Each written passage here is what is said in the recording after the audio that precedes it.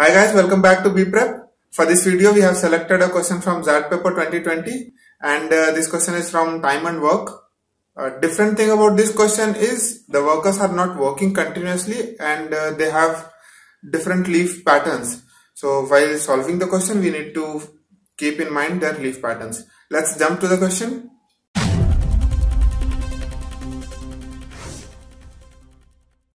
X, Y and Z are three software experts who work on upgrading the software in a number of identical systems.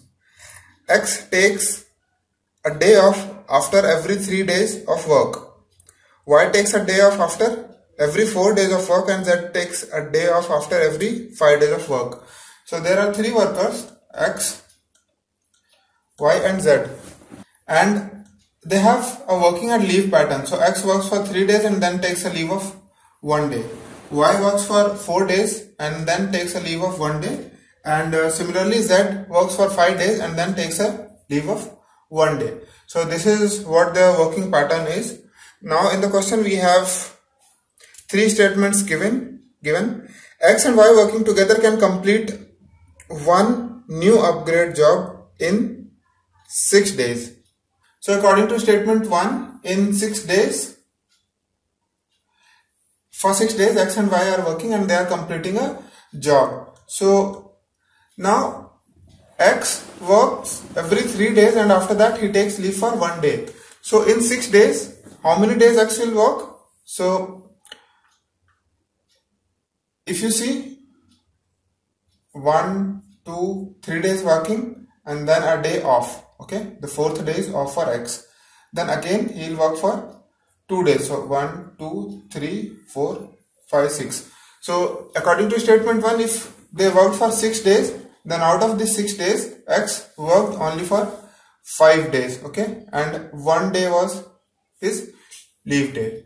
So, and if we consider their working efficiency is X unit per day, for Y it's Y unit per day, and for Z it's Z unit per day, then according to first statement X worked for 5 days, so 5 into X, so X completed 5X work, and Y, again Y has a working pattern of 4 plus 1 days. So in these 6 days Y will work for 1, 2, 3 and 4 days.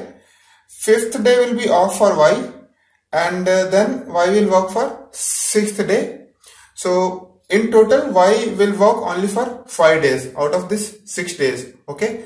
So in total, Y will work for plus 5Y unit of work.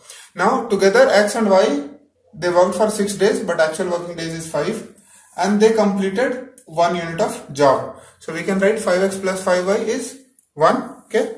No doubt so far. Now statement 2 says Z and X working together can complete 2 new upgrade jobs in 8 days. So we have statement 2 which says the work was done for 8 days, and in this 8 days Z and X are working. So Z's working pattern is 1, 2, 3, 4, 5, and 6th day will be leave for Z.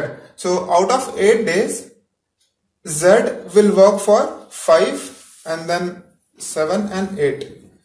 So Z will work for 7 days. So 7 Z plus in these 8 days X will work for 3, 4, 5, 6 and 7th day will be off. So again X will work for 6 days. So we can write 7Z plus 6X. Now in 8 days Z and X can complete 2 unit of work, right? So we have to put here 2, and there is third statement in the question which says Y and Z working together can complete 3 new upgrade jobs in 12 days. So Y and Z are working for 12 days. So we can put equation here. So Y working for 12 days, out of these 12 days Y will work for 10 days. Okay, because every 5th day is leave for Y. So Y will work for 10 days and total work done by Y is 10Y, plus Z will work for again 10 days because 6th day was leave for Z, and again the 12th day will be leave for Z. So Z will also work for 10 days and total work done by Z is 10Z. And in this time they have completed 3 units of work. So this is the information given in question that we have translated into equations. Now if X, Y and Z together start afresh on a new upgrade job after a common day off, exactly how many days will be required to complete this job? So X, Y and Z, they are together working on a job and we need to find out the days they will take to finish the job. So now out of these 3 equations, we have 3 variables and 3 equations, so we can find out their values of X, Y and Z individually.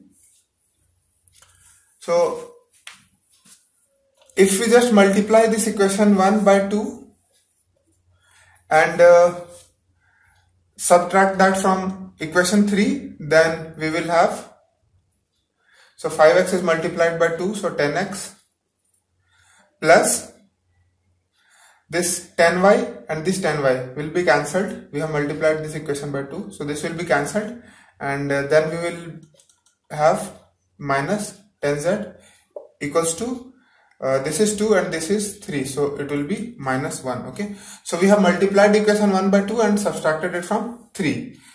So this is what we have. And now to calculate the value of x, we can substitute this equation in this equation, or other way around is we can multiply this equation by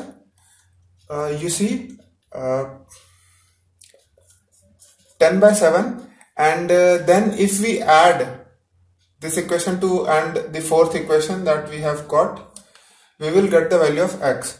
So after multiplying this equation, equation number 2 by 10 by 7, then we can rewrite that equation as 10z plus 60 by 7x equals to 20 by 7. And if we add this, z will get cancelled, x will be 130x by 7 equals to 20 minus 1, 13 by 7. Okay, or x will be 1 by 10. So value of x is 1 by 10, and from equation 1 we can see x and y are equal, so value of y will also be 1 by 10. Okay, because equal part of them is making 1, so x and y are same, so y will be 1 by 10. And now if we put the value of y equals to 1 by 10 in 3rd equation, then it is y is 1 by 10, so this will get cancelled, 1, this side we will have 2, and z equals to 2 by 10. Okay,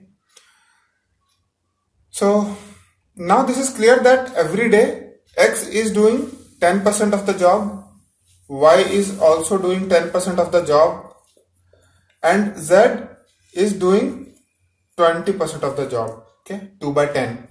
So every day x, y and z combined, they will do 40% of the job. So working together, x, y and z can complete 40% of the day, 40% of the work every day. So to complete 100% of work, they will take